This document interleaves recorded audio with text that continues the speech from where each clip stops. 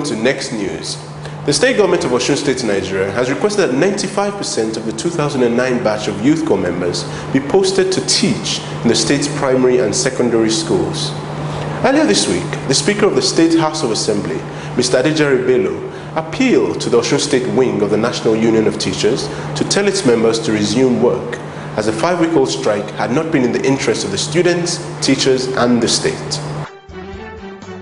A question mark was thrown over Nigeria's World Cup qualifier against Mozambique when the Nigerian Football Federation's office in Abuja was burgled on Wednesday night and the sum of $200,000 was stolen.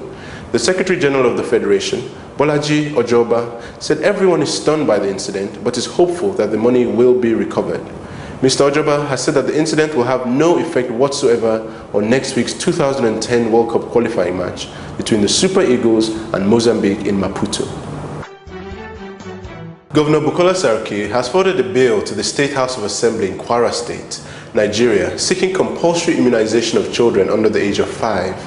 The Chief Press Secretary to the Governor, Masood Adebimpe, said in the state's capital Ilorin on Thursday that with the amendment of the bill, parents who refuse to immunize their wards will have committed an offense punishable by law.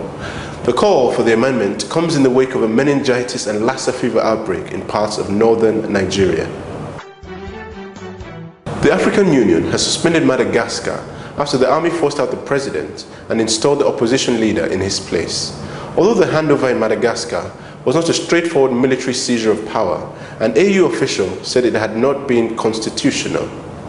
New President Andry Rajoelina on Thursday suspended Parliament and held his first cabinet meeting since taking power.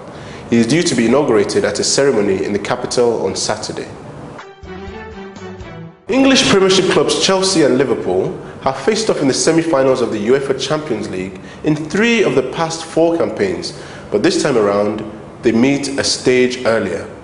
Likely semi-final opponents for the winners will be the 2 leading scorers in the competition this term, Bayern Munich and Barcelona. Liverpool and Chelsea are about to meet for the 23rd time in the last 5 seasons, having met in Europe in each of their last 5 Champions League campaigns. Other fixtures are Villarreal versus Arsenal, Manchester United versus FC Porto, and Barcelona versus Bayern Munich. Medical reports have revealed that British actress Natasha Richardson died from bleeding in her skull.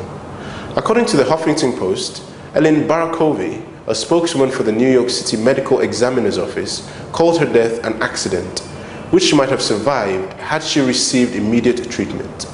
Nearly 4 hours elapsed between her lethal fall and her admission to a hospital. The Tony-winning actress died as a result of epidural hematoma, which causes bleeding between the skull and the brain's covering. Thank you for watching Next News. For more information on these or any other stories, please visit our website at www.234next.com. Thank you.